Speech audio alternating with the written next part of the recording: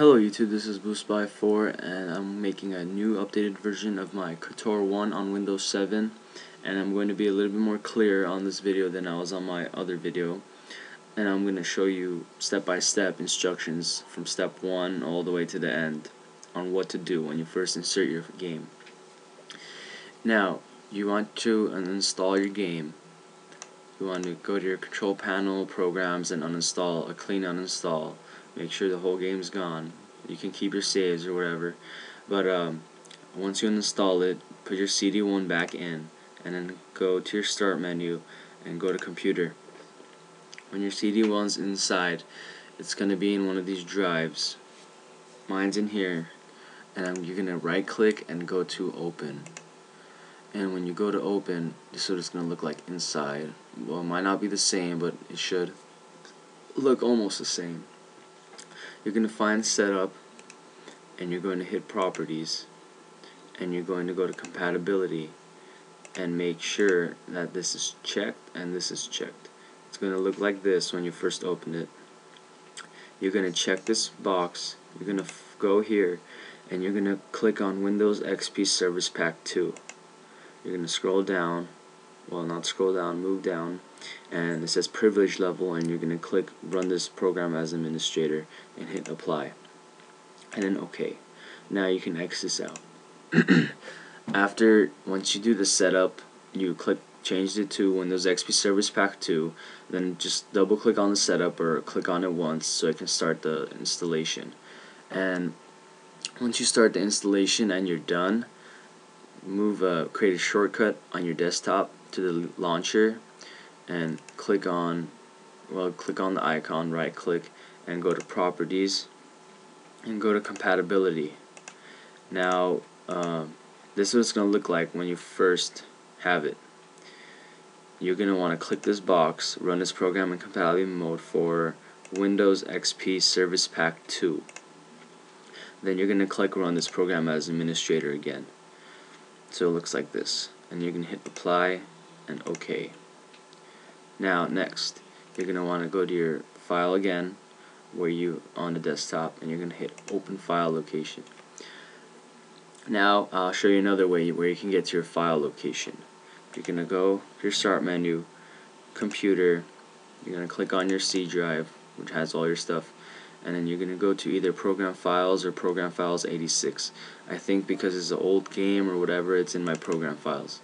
So find LucasArts SW Kotor, and this is also the same thing as open file location. So yeah, everything's the same in here. Yep. Now I'm gonna X this one out, and I'll show you what it looks like here. Now you're gonna scroll down, and there's gonna be a file called mss32.dll. When you first install the game on a Windows 7, it's gonna not work, or it's gonna say missing if you have a torrent or something. So I'm gonna put a link in the description on a website that has a fixed mss32.dll, and you're gonna want to install that. Download that, and then you're just gonna, I don't know where you're gonna have it, but you're gonna just drag it and place it here and click copy and replace. And once you do that, you're going to find your configuration settings, which is right over here. You're going to actually, I've noticed people have problems with the security saying denied, so I'm going to help you out over there. You're going to first right click it and go to properties and find security. Now this is what it looks like.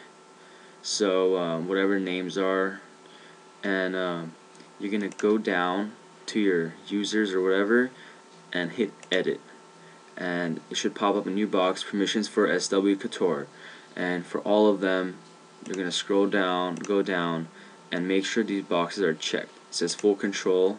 You either deny full control or you allow full control, and make sure full control is on for all of them, and just hit apply and hit OK and X this out. And then you're going to open this, you're going to double click it, and it opens up here. Now you want to go down to your graphics options right over here, graphics options, and all the way at the bottom, this is what I want you to type.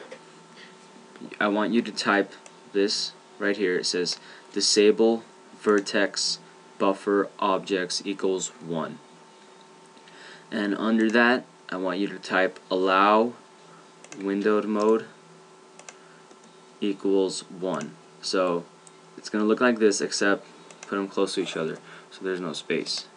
Allow windowed mode equals 1, and then it's gonna say full screen equals 1, like this.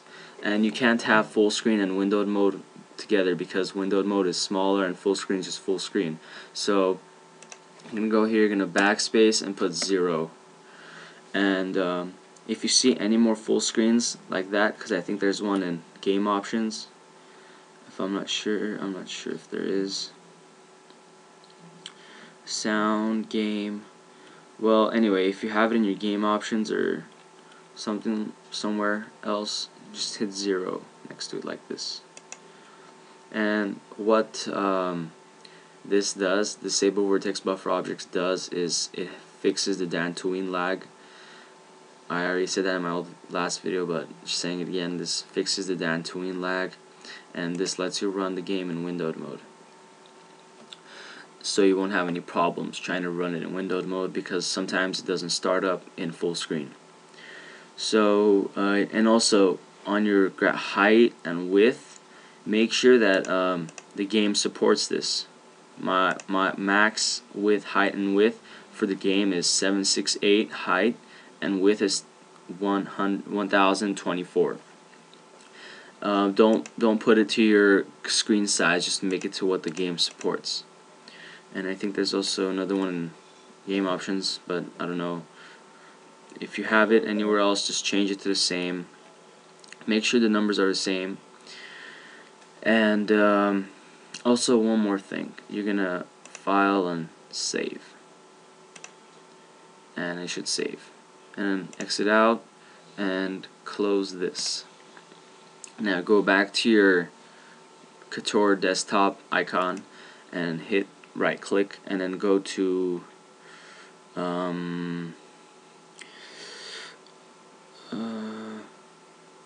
properties. Yeah, properties. Okay. Now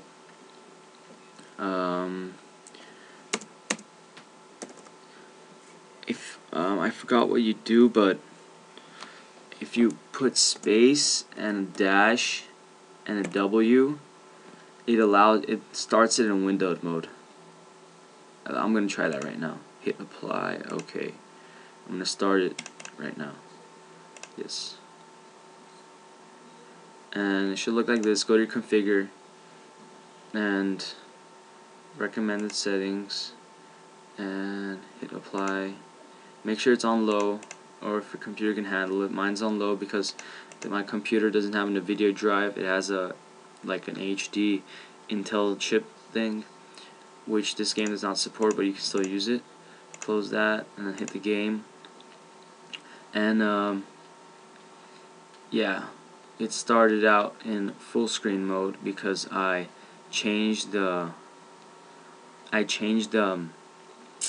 things that on configure. I made it start in full screen mode, but see, it closed down here because that's the error when I say when you start it, it's going to crash. So that windowed mode thing fixes that. So you're gonna open it, you're gonna close this right now. I'm gonna end that,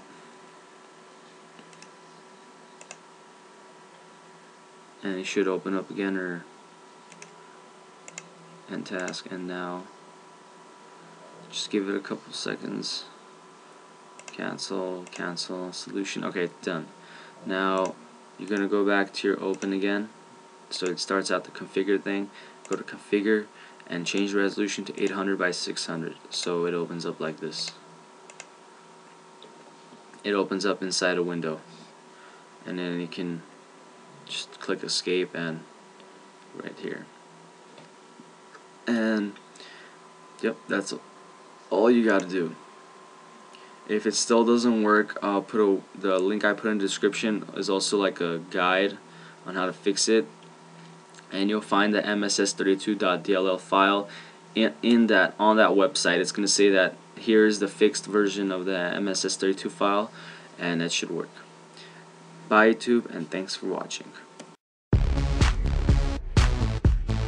Who's watching? Tell me who's watching? Who's watching me?